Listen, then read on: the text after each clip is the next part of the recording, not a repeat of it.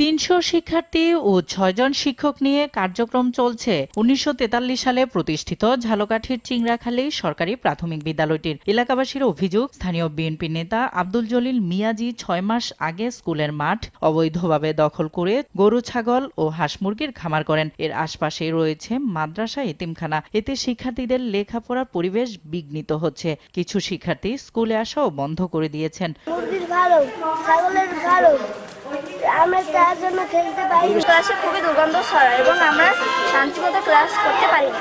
অবৈধভাবে আব্দুল জলিল মিয়াজি দখল করে ফার্ম করছে। সংশ্লিষ্ট বিভাগে অবহিত করেও কোনো প্রতিকার মিলছে না বলে অভিযোগ স্থানীয়দের। 5টা প্রতিষ্ঠানের চতুর্দিকেই খালি উনি এইগুলা একটা দুর্ঘটনা ঘটতে আছে। আমরা সংশ্লিষ্ট সকল কর্তৃপক্ষের দৃষ্টি আকর্ষণ করছি। খামার মালিক জেলার বাইরে থাকায় তাকে পাওয়া যায়নি। তবে খামার পরিচালনাকারীদের দাবি, এতে বিদ্যালয়ের কোনো সমস্যা হচ্ছে না। নষ্ট হয় না, কারণ আমরা দুই মহিলা দুইয়ে ফেলাইয়া খুব সুন্দরভাবে গুছকিলাই। তদন্ত শেষে ব্যবস্থা নেওয়ার কথা জানান শিক্ষা কর্মকর্তা। একজনকে পাঠিয়ে সংশ্লিষ্ট ক্লাস রেডিওকে পাঠিয়ে তদন্ত করে প্রতিবেদন দেওয়ার জন্য বলেছি। বিদ্যালয়ের মাঠ থেকে খামারটি অন্যত্র সরিয়ে শিক্ষার পরিবেশ নিশ্চিত করার দাবি শিক্ষক, শিক্ষার্থী ও অভিভাবকদের। নাদিরা সুলতানা, RTV।